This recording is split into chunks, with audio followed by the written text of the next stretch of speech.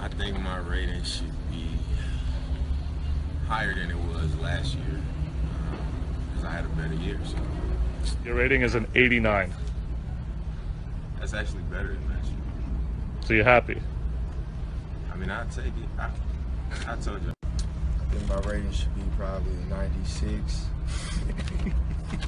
or higher. Your rating is an 89. 89. I definitely thought it would be a little higher, but I mean it's all good. Throughout the season. Well, it's kind of hard to rate me because I felt last year when I was on the court, I was the best defender in the league, and then as a big man, I mean I can do everything: shoot threes, post up, handle the ball, be a playmaker. So I feel like I'll be honest, it should be at least 95 because I try to do it myself and try to actually rate myself and literally guess 95. So there's basically no way to rate me, but I think a 95. You want to know your rating? Let's do it. You're an 86. What?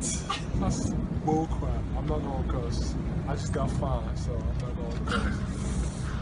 But 86, that I'm definitely gonna bump it up to 95 during the season. I'm gonna be modest. I should be about a 92, 93. You know, battled against LeBron last year. I went toe to toe with him. He probably a 97, 98. I should be like 92, 93. I like it. He's practical. All right, your rating is a 91. What are your thoughts? Oh, that's solid. That's solid.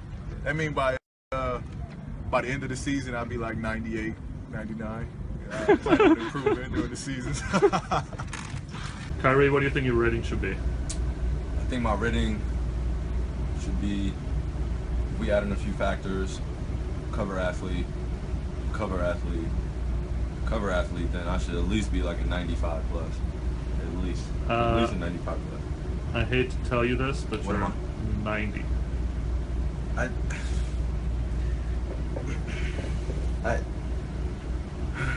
I love it.